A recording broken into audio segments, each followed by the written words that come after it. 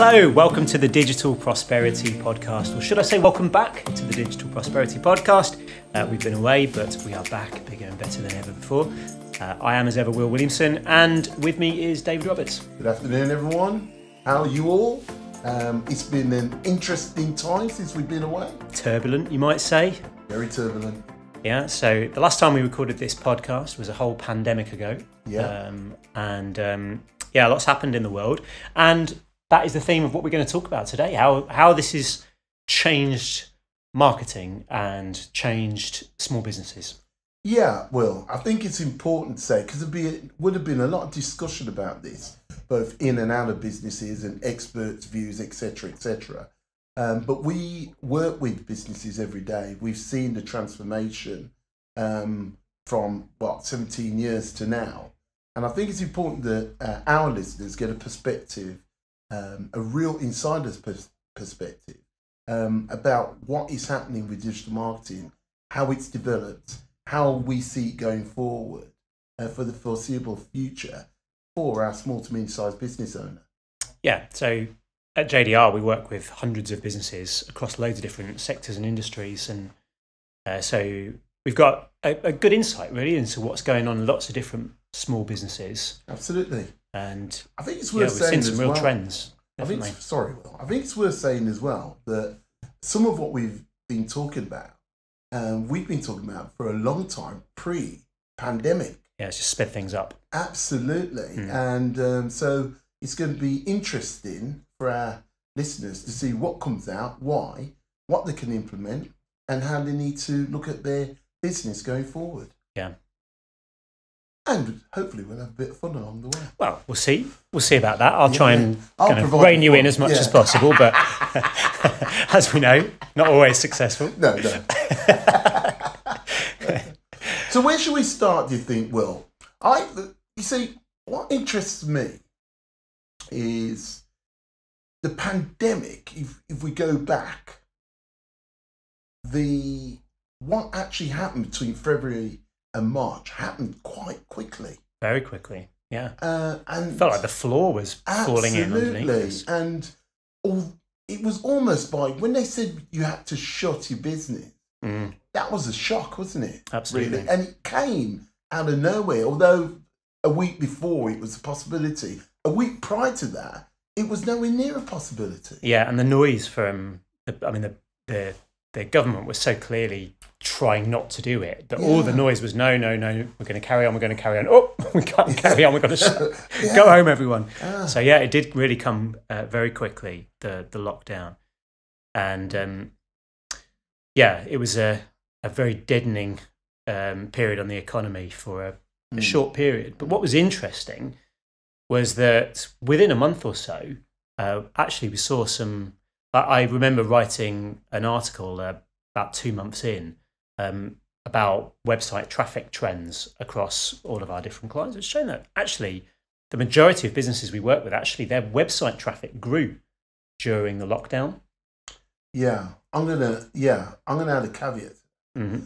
All the websites that were fit for purpose. Yes, there were definitely winners and losers in all that. Yeah, absolutely.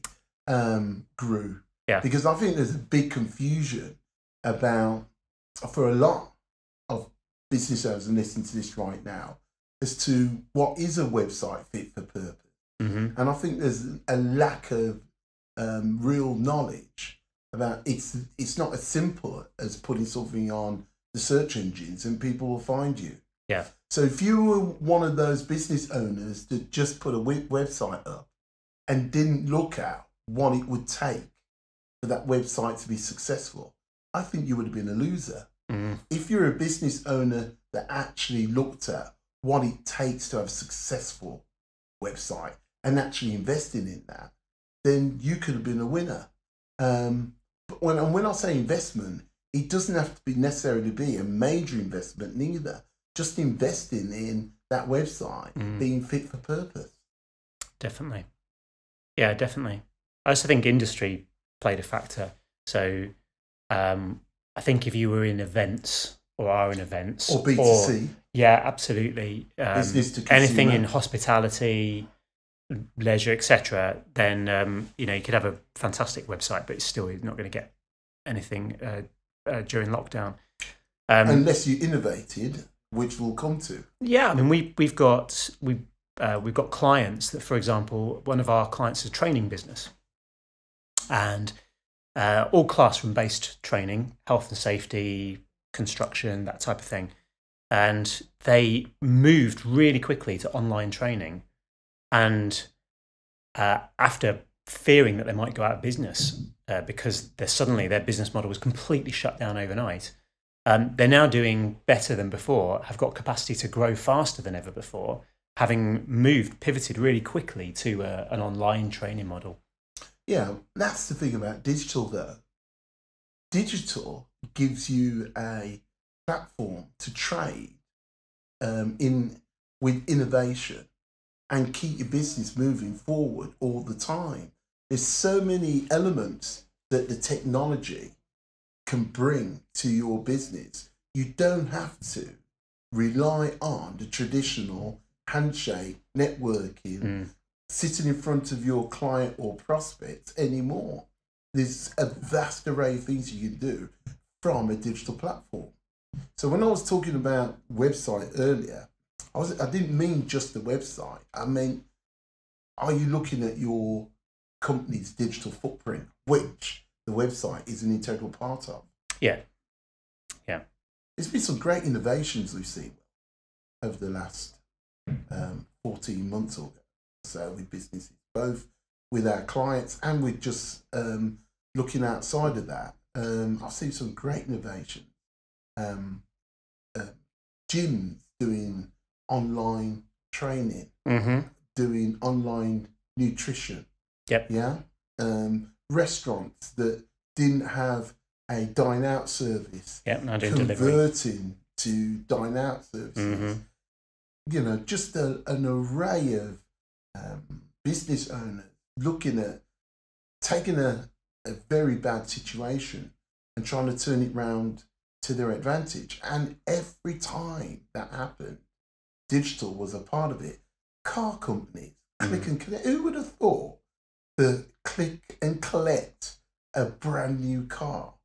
No matter whether it's from Ferrari, whether it's from BMW, whether it's from Kia, you've got a click and collect service for your car.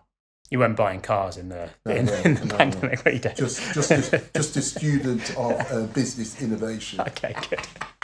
Keep it low, Will. Don't want to give our listeners the wrong impression. No. I don't want them thinking I'm standing at the Ferrari garage, click and collect. Okay, well, let's just squash that straight away. Put a couple of those in the basket. And there's a few people crying now. Oh, Dave, boy, you got a Ferrari. So the big change, obviously, anything to do with face-to-face contact has gone. So any businesses which had face-to-face sales had to adapt to virtual selling and marketing. Absolutely. I hope everyone that had the advantage to do that did do that as well. Yeah. So obviously, huge rise in Zoom meetings, Microsoft Teams. Who would have heard of Zoom before the lockdown? Eh? Most people, do you Zoom? They would have thought that you were going on a holiday. I knew when Zoom was getting really big was when my father-in-law told me the vicar was using it to give us service in the local community. I thought he was zooming to the heavens. That's right. I thought he was going to tell me he was talking to the archangel zooming. Oh, maybe. I'm not privy to those conversations, but maybe. No, great point though, Will. Great point. How brilliant is that, though? Yeah. So what that's done, I know of a number of businesses that traditionally have always operated face-to-face with their clients, like accountants, financial advisors, etc., where they would typically go and meet people in person. They've not been able to do that for a year, so they've done it via Zoom, and that has actually meant that they've not restricted to their local area any longer. They could start picking up clients all over the country or all over the world even. And of course, Will, that's the innovation that we've been talking about for a long time, that digital gives you the ability to leverage yourself within your business and create more time for yourself And now that this, as this podcast is being, we're doing this podcast now, there is light at the end of the tunnel. And I want this podcast to represent a future that all small to medium-sized business owners will grasp. You know, the days when you have to toil 7 days a week, worried about X, worried about Y. I'm not saying they're gone, but they can be absolutely leveraged massively if you adopt digital marketing in the way that can give you back not only expedience in your company, not only great customer service, not only fantastic sales opportunities, but give the business owner back. Yeah. Yeah, so you can do more with automation now. You can do more with use of video, and you can do more with kind of remote selling technology like Zoom and Teams and so on. And we've seen in the last 12 months, especially, a big shift of business owners recognizing how important their websites have become. Whereas, as we say, we've been banging that drum for some time, as that it's probably the most important part of most businesses' marketing. But in the last 12 months, that has for some businesses, it's been the only part of their marketing that they can use in a world where you are not able to go out face to face to people. Absolutely. I think it'd be good, Will, if we spend a bit of time on that, because we know, not for everyone listening, but we know for a lot of small to medium-sized business owners. And remember, when we're talking about small to medium-sized business owners, they could be turning 8, 9, 10 million pounds. You know, we're not necessarily talking about one man and a van, as it were. Why the reluctance, yes, to understand that, yes, you get your business from word of mouth, but why the reluctance to invest in marketing? And why is marketing confused so much with sales? Because they're two different disciplines. Yep. Yeah, I mean, we could spend a whole episode on that, couldn't we? I don't know, but people have seen, I don't know if it's business advisors or consultants or marketing gurus that go around talking about how marketing should give you a return on investment. And somewhere along the line, for a lot of people, that was translated to, if you spend £100 on marketing, you should instantly get back £200. Whereas the reality is that doesn't often happen. You get a return on investment from marketing by doing it consistently and effectively over a period of time, and you get an accumulation of benefits that gives you the return on investment. But it's quite rare that something gives you an instant that makes you money from day one. There are those types of strategies, but it's a lot of business owners, that's their bar, and then every time they invest in marketing and it doesn't do that, they think marketing doesn't work, so they stop. Yeah. And going forward, this is a time for business owners to understand, in my view, that it's a must to invest now in marketing, especially digital marketing, because we're moving into a world that won't be familiar with the old world. There'll be a strong trail of this pandemic and the fear of it going as we move forward and going into the future. So in other words, we're not just going to go back to the world in 2019. No, we're not. And let's say that we did even. Would you want to build your business in the model that you used prior to the pandemic, when you've seen now how easily that can be taken away from you? Is something like this, because it doesn't have to be another pandemic, it could be another crisis that we're not aware of. So what if another crisis was to rear its head? Is your business able to adapt quickly, having learnt the lessons from today so that tomorrow you're not affected. Because for me, that's what this podcast and anyone listening to it is about. It's about taking the time to realise the importance of having a business that can pivot according to what it needs. The small to medium-sized business owner has an opportunity compared to huge businesses, because a huge business is like a great big oil tanker. Absolutely. So if that needs to change direction, it's a bit of an effort getting an oil tanker to change. Whereas your small to medium-sized business should be more like a yacht, that is just moving along, and as the bad weather comes, can adjust very quickly to which direction to go in, unlike the oil tanker.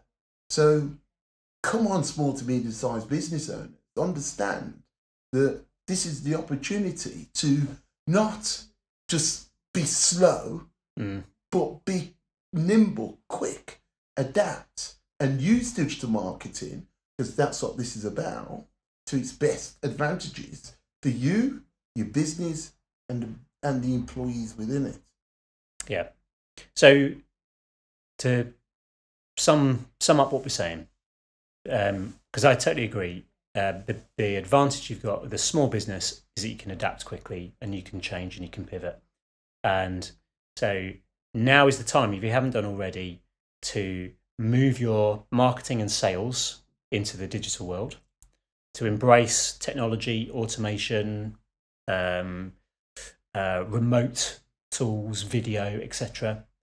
To shift your marketing into the digital world, into your website. This is going to be what the next 5-10 years is going to look like, isn't it?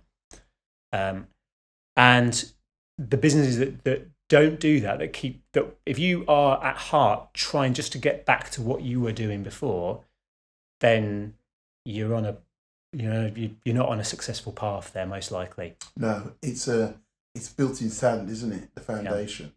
So let's give our listeners a helping hand. Where would we advise them to start? So if you want to know more about how to adapt and modernise your sales and marketing, can I recommend the JDR Group website as a good place to start? That sounds like a very good suggestion. So you'll see didn't I think of that? Various videos, guides, etc. that explain the strategies, systems and technologies you can use to bring your business marketing up to the post-pandemic. We're not in a post-pandemic world yet, but I think everyone knows what you mean. Yes, exactly. The new world that we're in now as a result of COVID.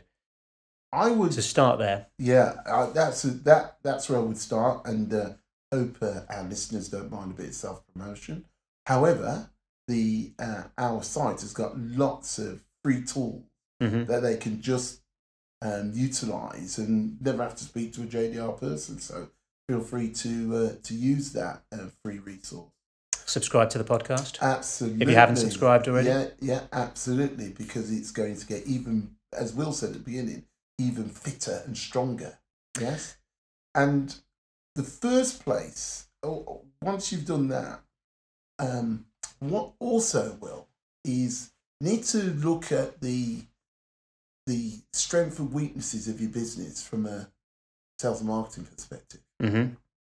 Yeah. You need to do a real proper SWOT analysis, on your current clients. How have you won them? Yeah. How long have they been clients? What makes them good clients? Yeah. What are the products that you typically a good client will you would service them with, or they would buy from you? Why do they buy it from you? Yeah. Who's involved in that process? Can that process be streamlined? where's your new leads coming from? Yeah. And you can look at that from a point of view as, well, where's the existing leads come from? Yeah. Are they good quality leads? Are they leads that make you profitable? Just sitting down and analysing what worked, yes, now or prior pandemic, and how much of that is going to work going forward, which requires a bit of time. I'm just touching on it, but as I've said, we've got the free resources. We'll go into that deeper. But it's such an important thing to do, once again, working on your business rather than working in your business. And without even doing that, a lot of our listeners will know where the challenges are anyway. They will know that. But the challenge is, do they know how to fix it? Mm. And are they aware how digital can help them fix it? So I would strongly recommend that they do a SWOT analysis of what's successful, what's working, and what's not working in business, and find a way of solving those challenges. And the things that are working, find a way to make them work even more effectively. And HubSpot can help them with that, can't it? Yeah, that's right. Yeah, I mean, I can only endorse that. The SWOT analysis that we did back in April and May, following the lockdown, made a huge difference. It was so it's a really valuable process to go through. And yeah, HubSpot's a great tool to look at to help on that journey of modernising your sales, marketing, and moving into the digital age. If there was one thing, Will, that HubSpot, firstly, I think you should explain HubSpot to anyone that's not familiar with it. But if there's one thing HubSpot could bring to our listeners, what would you say it is? I think HubSpot switches the lights on in your business. It helps you understand what's actually going on. It helps you see what's working and what isn't from a marketing perspective, because most businesses invest in marketing with no real idea what it's delivering for them, and no idea, how many leads, what happened to the leads, how much revenue did they generate from the leads. So HubSpot tracks and measures all of that. It tracks and measures the entire sales process. It keeps a track record of communications with customers. It helps report on every element of your marketing and your sales, and also your customer service. So yeah, as an MD, as a business owner, it helps you know what's going on. And that means that you make better decisions. So going forward, Will, coming out of this pandemic, HubSpot and a tool like HubSpot is a major addition to business, isn't it? Yeah, absolutely. Because it's very hard to, firstly, have that information in different places that you're trying to pull together. Yes? To have it in one spot is absolutely fantastic for you. Mm-hmm. As a business owner, and you can read that information and make quick decisions off the back of it. Yep. But not only that, it's going to help you build your digital footprint to attract more customers into your business, and monetize them through automation. Yeah. Again, the only thing that's worth saying is that HubSpot is a tool, and like any other tool in business or in life, it's only as good as how it's used. So that's one of the reasons we existed as an agency, as a HubSpot partner. We know how to actually use it for a business, to help clients use it. But that's the benefit to our listeners. Well, I'll tell you for why. Because as a small to medium-sized business, when I was growing up, one of the challenges was, and early in business, and working for a small to medium-sized business owners, was that to compete with a big competitor was difficult. If they had bigger budgets, more resources, they were always going to have more market share than you. The information they'd have, some of them used to pay for. Do you remember the old market research firms that used to be still out going? there? they go out there, you employ a market research company, and they would tell you everything you want to know or you need to know in order to push your product out there. And a lot of SMEs could not compete with that. What HubSpot does is gives you the opportunity, yes, to compete with any business of any size, because you've got the dashboard in front of you. And that's the opportunity going forward. You have the opportunity to receive the data to make quick decisions. So again, to find out more about HubSpot, our website is a good place to start. And to learn more about any of the topics we've covered in today's show, go to jdrgroup.co.uk. Otherwise, good to be back. Good to be back, Will. Good to be back. I look forward to our next episode. So thanks for joining us, and we'll be back hopefully sooner than a year and a half. Next time round. Yeah. Don't miss me too much. Thanks everyone. Bye-bye. See you soon.